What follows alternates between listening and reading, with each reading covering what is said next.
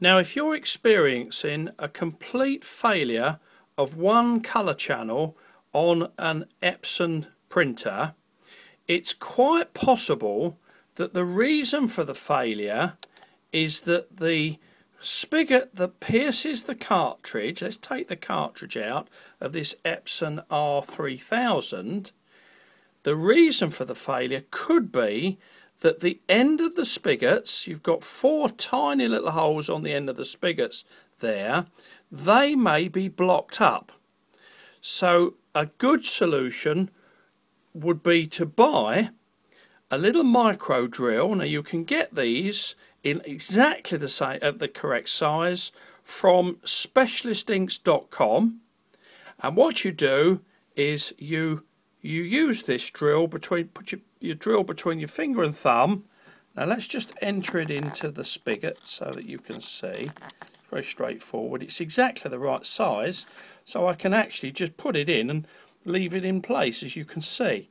Now if you've got a blocked spigot, what you do is you just enter it very carefully, enter it into the one hole and just turn it between your finger and thumb. Now the beauty of this drill is that it won't allow you to go down too far, so you can actually enter it into all 4 holes. There is another hole, and I'm just turning it round and then raising it out. That's the second one clear, then the third one, and so on until all 4 holes are completely clear. What you then do is to use Magic Bullet cleaning fluid, which again you can get from specialistinks.com, and you can actually flush through the print head very gently using the Magic Bullet. So in this case we're advising you to buy the micro drill from specialistinks.com, and that's exactly the correct shape for doing this little bit of maintenance.